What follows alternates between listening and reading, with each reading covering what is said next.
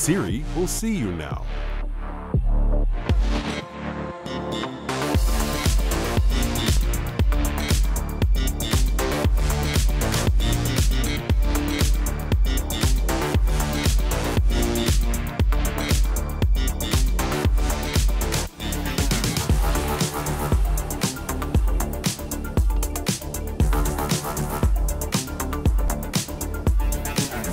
How's everybody feeling? That's what we want to know that our chatbots are going to ask. We want to know, this illustrious panel and I have been talking back and forth in an email thread about what's most important, what's biggest on our minds, what's the thing that we want to see in chatbots, in artificial intelligence that speaks to us in a medical situation. I'm going to do a brief introduction and go through some of the questions on our mind and then open it up to the panel. My name is Bryan Ogden. I have 10 years of clinical practice in counseling and 2 years in hospital work, and then another 25 years in digital development. Gege is the CEO of EBO.AI, and really one of the leaders here that I've seen in Malta bringing forward business case and being very successful in his business dealings. So I greatly admire everybody on this panel. Maxine is a health coach and an entrepreneur. We have representative from both AI side and the consumer side. And Daniela is the Chief Operations Officer for the Richmond Foundation, which does mental health, community mental health support, and is an NGO. Nate, you run you're the chief, say it big for me? Chief Revenue Officer. Chief Revenue Officer for Boom.ai, which is one of the best use cases for chatbots, and you do voice bots over the phone, right, for your call centers because they save a great deal of money doing that, right? Right. So how can we best serve our patients with the chatbot technology that we currently have? What can we do now? We've heard from other experts in AI at the state of the art in diagnosis and some of the inner workings of AI. But this is for chatbots that talk to you. These are for text bots and for voice bots. And you know, what kind of security can we expect? Can we expect them that they'll know how we're feeling? How easy are they? And I'm going to open it up to all of you to go ahead. What's burning on your hearts? JJ, floor's yours. Shall I? Thank you. Well, thank you for that kind introduction, Brian. Thank you for having us here today. It was good to hear most of the discussion centering around clinical AI, but I'd like to also bring focus to basic concepts like patient engagement. When you look at the patient side of the clinical activity, you realize that typically healthcare providers fail on the most basic task, and that is being openly available to communicate with patients 24/7. Our focus has been radically transforming that particular interface. So I do believe that virtual agents play a very important part in augmenting human capability, in automating that touch point that a healthcare provider needs to have with the patient. And that does reduce anxiety, and it does assist in the workflows that we typically observe. Gege's deployed. How many offices do you have now? We're in 9 countries, but our largest operation is with the NHS in the UK, where we serve some of the largest trusts in exactly this area. So I hope to share some stories throughout the session today. So Maxine, when you stepped up for this, your concern was on the same line. How far ahead do you think we are in terms of actually serving people? My initial concern is that we don't know enough. The general public I'm talking about. So I'm referring to the patient, to the client, to the consumer. And with that lack of knowledge brings fear. And when we have fear, we lose trust. And when we don't have trust, we don't build relationships. Outcomes fail miserably. So we have all this effort, all this data, what we do with the data is crucial, and it's recognized for me that artificial intelligence has a valuable place in medicine. Of course it does. But it's known where it belongs, primarily, to people who can access it and process it easily, and then can use it to optimize outcomes. At the moment, I think if you ask most people, they are so fearful of even the word AI. And when I say people again, remember we're talking about the patient here. So we all have to educate ourselves, and if we're in the caring profession, the first thing we need to do is care. And what I tried to do in my line of work, I was always taught to seek to understand first, and then seek to be understood. Nate, when you are approaching voice for serving clients, and you've got to be considering medicine at this point, what brings reassurance to somebody else on the other end of the phone? I think the thing that AI is going to do the best is not have these really elaborate, meaningful conversations. Like when Maxine's in front of somebody, she's going to do a great job of understanding them clearly and care about what they have to say. AI is not going to do that. What AI is going to be able to do is help somebody get in front of a care provider as soon as possible. So the distress that a lot of people have is, how do I get in front of that care provider? So what we're doing right now with AI and with we have 1,600 call center agents as part of our organization. So we have quite a few. And 70% of those call center agents are using a soundboard technology that we developed early on to be able to communicate with people, so that if somebody's an offshore agent and they're talking to somebody from another country, they can use a pre-recorded statement using the accent of the native country. So it's very common for us from the Philippines to call into the United States, and we'll use a native United States sounding accent to talk to people with a Filipino listening. So we've been developing this over 12 years, and it sounds very, very natural. Most of the time, people have no clue that they're talking to somebody from the Philippines, because it sounds like my COO is out here too. It's his sister. In a lot of these recordings, they're talking to Brad's sister, and they don't know that it's actually somebody in the Philippines. Well, what's good about this is AI needs a good data lake, right, to be able to determine what it's going to say and how it's going to behave.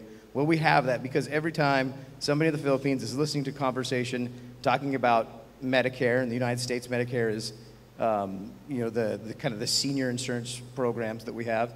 When we're talking about Medicare, we have an agent listening, pushing a button, and we have dispositions afterwards to determine whether or not that call was successful.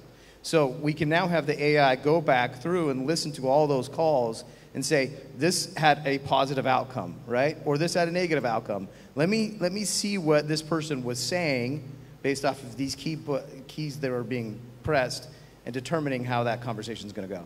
So I guess that's a very complicated way of saying we know a lot of what's happening already.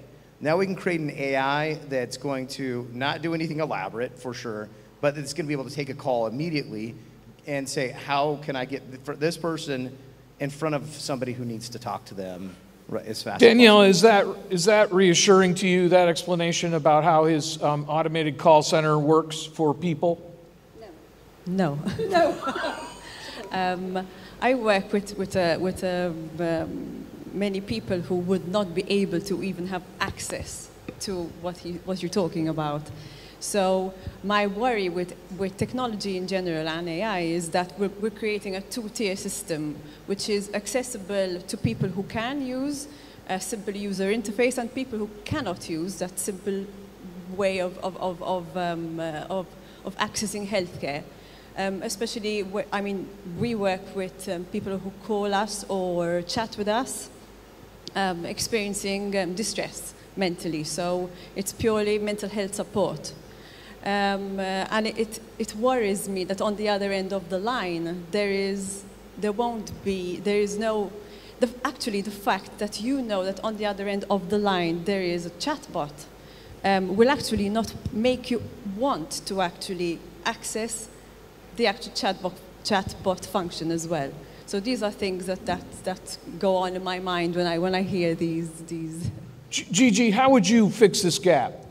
Right, I think the way that we need to qualify what is a successful call is not whether the AI model is capable of understanding whether the call went well or disengaged at the right time, but it is, has it created better clinical outcomes? If we're in public health, that's the only thing that interests us, right? So I can build on what Nate said in this way. If an AI tool can create better conversations, which as a result allow the patient to be more invested in his and her care plan, and as a result that does create clinical outcomes, then you've got a nice linear correlation between the technology and the outcomes which you are creating. But I'll give an example which is directly opposite to that which Daniela recounted. So one of the largest eye-opening experiences for us in the UK market was in the sexually transmitted disease segment, whereby we use AI to reduce the discomfort that young patients, typically aged 14 or 15 at the very first signs of sexual activity, feel when they meet a clinician who is 55 years old and very often of a different gender. So what we found is that using a virtual agent which has some degree of emotional awareness can allow the patient to be more open and honest about the sexual activity which led to the potential disease. And we've actually found a correlation between that, better diagnostic capabilities, and actually reduction of the state's budget towards then later care because of undiagnosed activities. So I believe, Daniela, the way to address your concern, which is entirely justified, is for us, clinicians, public health experts, and technologists, to understand where AI can be beneficial. And certainly, that is not everywhere. So I'm going to back up completely. The research that I've done completely supports what you've just said. So I'm not against AI. Quite the opposite. We know that sometimes when we have problems, speaking to somebody who's not involved in those problems, speaking to somebody removed, actually puts us in a better place to receive the feedback. So we know there's a place for AI, and I'm not suggesting at all it's an all or nothing. What I'm proposing is that we really need to be careful that we are not excluding people, and that AI is in addition to, not instead of. And as long as we keep choice, and choice is about personalization, and we are moving towards personalization of medicine. Now, going back to what you said earlier, and we're here to have a debate, not to fall out, right? Sure. But this morning in the opening speech, Chris Fern quite rightly said that we need transparency. With transparency, we get trust. I want to know who I'm speaking to on the end of a phone. I don't want to be misled by somebody or be thinking it's somebody else. So the minute the trust is not there, the brain, and I'm no neuroscience, but we hit barriers immediately. So there is a place for AI, but the end user, the customer, the patient, needs people who have excellent people skills. And that, as we just heard, is very complex, very ad hoc. And we need to utilize every sense as practitioners to take the data, to take the information, and inform the patient, the client, in a trusted environment that allows them to contribute to their well-being and play a part. This contextualization is a new move in medicine. Recent studies are supporting each of these panelists. Danielle, I wanted to say that there's been peer-reviewed work in the same area Gege has been in that's actually convinced skeptics after they talk to a bot that they can be empathetic and available on a more human kind of level. Let's move the conversation a little bit away from interface and empathy. Let's go to security. Let's talk about security in conversational assistance. Yeah, they're looking at me. Yeah, Nate, well, I mean, you're over the phone. Tell us about security. So two thoughts to kind of, I know we're moving on a little bit on the last one. I will just say I second all the opinion that there's only so much the AI right now should be doing, and I think doing things like doing intake and scheduling, especially when you're dealing with people who are under duress, typically that are clinicians, is where it sits right now, which makes sense, at least for us. I mean, that's what we're doing, so that makes sense to us, right? And I think that goes into the security aspect of things. When you're dealing with AI and you're dealing with information that's coming through the AI, in some ways it's going to be even more secure because you're not dealing with a human being. We have private servers where this information sits that are secure, and you can't really hack into them or whatever it may be. We had the Amazon gentleman up here before. You can use their servers too up in the cloud, and they're going to be just as secure. So that information is just as secure or more secure there than somebody who's going to be taking a phone call in between seeing patients who might be under duress themselves and writing something down on a piece of paper that can be seen by just about anybody. So in many ways, your information that's going to be going into these private servers is going to be much more secure than it would be in a traditional clinician's hands or their staff's hands. Gigi? Perhaps I'll build on that, Nate. Beyond the discussion we should typically have about technical security, so cryptography and so on, I think one of the areas which is of interest to us, because it does touch on security in a clinical environment, is this concept that AI helps to foster accountability. So we typically have more clear registers of activity which show us the chain of custody of different pieces of data, of conversations, of interactions. And this is where I think we all can tie it into Daniela's point earlier about sustainability and equity. So if the models which we use to train our AI are correctly trained and are as devoid of bias as possible, one other aspect of security is ensuring that when we execute these models, we have less human error. And that's a very important process in diagnostic medicine, because that's exactly what you want to reduce. You want to reduce bias, which comes out of familiarity, exhaustion, time at work, and so on and so forth. So security, to me, has these two levels: the technological level, which we want to ensure is in place, infrastructurally too, but more importantly, clinical security. And perhaps I'll add a point about sustainability. It's good that we talk about this, two-stream world, a developed world and a less developed world. We need to ensure that the AI models that we develop are not simply made available to less developed parts of the world, but are sustainably fixable in those parts of the world. So it's not simply an act of charity which brings them over from the States or Europe to sub-Saharan Africa, but it's actually creating the skills to make sure that they are perpetually observed, that they are kept accountable, that we're promoting human safety, and that the concept of transparency, which apparently the minister spoke about this morning, is maintained even in the less developed nations. That is the true sense of 360 security beyond technology per se. Daniela, what do you want to see? What do you want to see? You're the custodian, really, of public care, of people who have been, troubled, and they're approaching a service. We're all, I think the three of us especially are entrepreneurs in AI. We want to get our service out there. And here's these troubled people. How are they going to be protected from us? I have no idea. You know that answer. What I want to see, though, is that the most vulnerable person and the person who is the most vulnerable technologically is safe and has access to that technology as much as you and I have it. So if we're going to, actually the word is when we're going to get to that stage, the technology has to be accessible and has to be easy for somebody with a disability, with an intellectual disability, for example. And so the way that the AI would communicate with somebody with an intellectual disability, they would have the same results as somebody, the same outcome as somebody who does not have the type of disability. That's where I would like things to be. So accessibility is important. Here we are, we're talking about, one of the things that we all face as we're looking for venture is this idea of scalability. How can we bring these things to a large mass of people? And you're saying, well, there's individuals in this that aren't going to fit in your mass, and we're concerned that those people will also be served. Nate, you want to say something about that?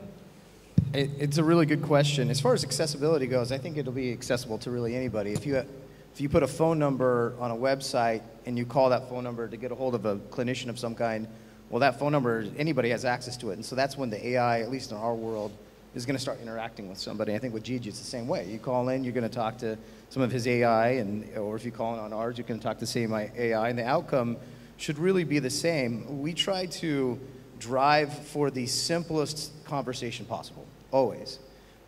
We try to go to yes/no questions. We don't try to do open-ended things so that the outcome can be as predictable as possible. When we engage with, for us, we work a lot with dentists in the United States. It's pretty simple. We want them to be able to get in front of the dentist chair, and they want to be in the front of the dentist chair. So the outcome goal is the same on both sides of the call. So we just ask as many questions as we can, as clearly as possible to be able to get that done. So that, I don't know if that addresses all of it, because there is some individuals that are going to have needs that may not be met with this, and that, you know, plays to the whole human element that's always going to be involved, at least for the next little while. Gege, can you say something about specialization in these cases? I will. Well, let me start off by saying that accessibility is not only about lack of access to technology, Brian, but it's also about psychological barriers. So I think the point which Maxine was making earlier is fear keeps people back from accessing technology, not because they don't have the devices to do so, but because there's a specific barrier which limits them. And I think the solution to that is quite clearly articulated. I think we need to move away from the aggrandized hype that presently exists in our market. I think it is a disservice when companies or nations over-promote the benefits that AI can realistically bring in the market. And large companies, I mean, IBM Watson's experiment in oncology backfired really badly, you know, when they had a claim that, you know, the 12 cancers they focused on could be better diagnosed in 85% of the times than other traditional humans. And they were wrong on that. And I think it broke a lot of the confidence that the industry had, and it created this fear. So I think we need to be transparent about the benefits and the risks that technology have. And we need to ensure that patients, especially when AI becomes very complex, can understand how it supports their care, allowing humans to always have the agency to override technology decisions. So we should widen discussion about accessibility from tablets and smartphones and 5G and so on to something which is more innate, and that is the irrational psychological fear or distance of using technology. That's the real barrier.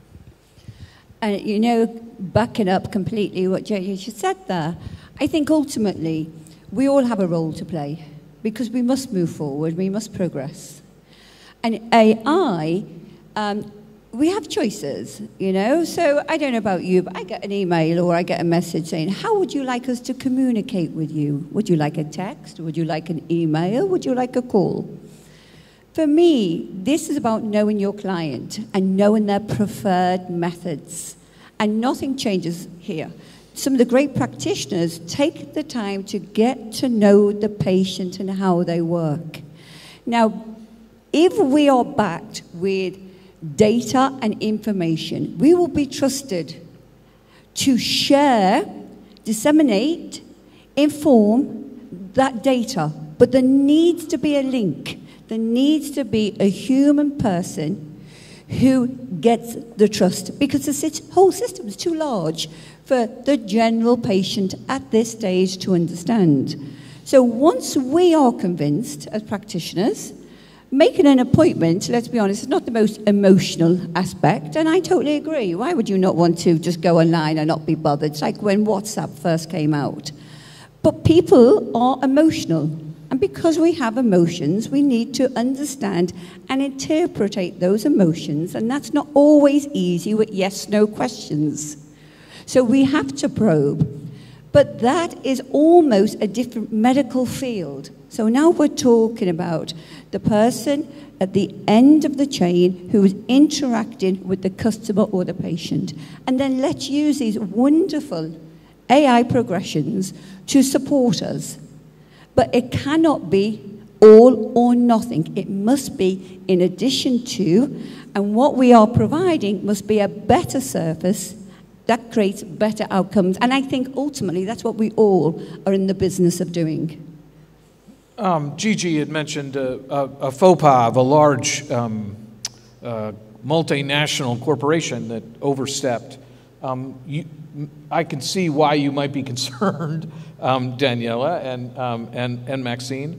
Additionally, we're a room full of clinicians here. Many of us are very concerned about patient care. All of us have served in healthcare, and we're in this for, well, to help people. And we would hope that our dissemination and our work of AI would be maybe first stop for Nate, who's very good at yielding, bringing in the net, talking to anybody. And then the next step might be Gege's bot after that. He might route to a more specialized situation. And then to move on, a human being might intervene. So in each of those things, we're talking about patient care being central on the issues of security and empathy and accessibility. I would agree with all that. And our goal is never to try and replace you guys. There's no way. We're not that smart. We just know that we can talk to somebody and get them on your books, right? That's all we're trying to do. Gege's smarter. He's trying to do stuff that's more advanced. That's cool. And we're all going to do things, but we're never going to replace anybody like, Daniela or Maxine. They're specialized in doing what they're going to do. And AI, to replace them would take, I don't know, 50 years is my guess. People would disagree with me, but I've seen it in practice. I actually know where it's at because of its implementation. So our goal is to augment that, and our goal is to eliminate the parts of your job that you don't want to do that distracts from actually caring for that person, helping that person. There's a number of things that you have to do every day that are probably terrible and you don't want to have to do them. Well, let's let AI do that stuff so that you don't have to. You can then focus on that human being, on that moment where you can help them. And this, I've been listening to the talks, these conversations here for a while, and one thing I noticed on Bryan's website, I checked out your website, of course, and everybody else's and Gege's and everybody's. And one thing that was on there is this has been a very, very heavy kind of conversation from the beginning. And what you have on your side is sometimes let's have fun with it too. And you can. We have fun with AI, believe it or not, in our conversations with people. And sometimes we actually do, to Maxine's point, say at the beginning of the call with the AI, hey, this is an AI tool. So people are aware of what's happening. And then we can kind of feel like we're free, and we can kind of joke with a person a little bit with the AI. And it kind of blows their minds afterwards. We say, this is AI, and then they interact, and it's like, this doesn't sound like it, So I think that's bot or something not, to keep in mind. bot or not, and you're saying, well, we declare. And Yeah. I think that's an important ethical point that you're making about, am I speaking with an agent? Am I speaking with a human? Right. Language is very complicated. And in many ways, language divides instead of unites. So I can see there's a benefit for very clear, very precise, almost technical yes, no, and data, and let's remove the emotion. But on the flip side of that, when you ask a question to a client or a patient in clinic, to get a straightforward answer is not particularly easy. And this is sometimes, we've all had a chatbot that's told us, sorry, can you say that again? Sorry, I don't understand what you're asking, etc., etc. I read a research document that actually states that frustrates people when a chatbot says it to you more than when a human being says to another human being, sorry, I didn't understand you. Because when we say it to each other, we have eye contact, we have body language, we can move our head. But when you hear, sorry, can you repeat yourself 3 times, you've disengaged the user. So it's small, little subtle hints of communication that sometimes get lost. But I think what we're hearing is there's a place for it. But maybe what we should also consider is that the great practitioners we have, the great people who are informing and holding hands and caring the end user, maybe we should be creating more of these alongside our AI specialists as well. So more people with people skills, and let's blend all our wonderful talents together. Gege, I know this for a fact. We only have a minute left, but I know this for a fact that you have a really multidisciplinary team. Do you want to say a little bit about how you've put into practice those things that Maxine was just discussing? Yeah, right. I think that patient engagement will increasingly be about a blended service. I think Maxine put it quite rightly. So I think that one of the key fundamental practices that we put in place earlier on is to understand when AI hasn't understood the context, when it is unable to understand the intent and sentiment of that conversation, and when it therefore needs to escalate to a human agent. When you understand that particular interface point, that creates the exact blend of human and AI skills. That's why I think that AI is not here to replace human agency, and it needs to augment it in the best way possible. And of course, as Nate said, it all starts off with the right personalization of the AI tool. So part of our team actually works on giving a character to the AI virtual agent, but ensures that the identification of it being an AI tool is the fundamental starting point. Also because thank you, Gege. I appreciate it. We are now on negative time. We can go negative. It's all right. Everybody else did too. I'll just have one last thought with it too. And they mentioned this in the previous panel. I'm sorry, Brian. I'm hijacking the whole. It's all no. They're not going to come after me. No, they'll come after me. They won't let me come back. It was a long flight anyway. But we have to start somewhere, right? And AI takes training. Gege's AI is more complex than ours. His takes even more training. And if you don't let us start, we've got to start somewhere, right? And if we start at basic levels, it'll only get better over time. And that's what we've got to be able to do. And there's going to be some give and take on the perfect scenario that we're trying to create with the AI versus what actually happens in the outcome. But you have to train AI, right? That's the machine learning part of it. And without time and experience and failures and little things in the front, we're never going to get there. So anyway. Thank you, esteemed panelists. We appreciate your input today. I think this is a pretty solid group here. How about a round of applause for this panel? Thank you, Ryan. Thank you for having us. Thank you, Dylan.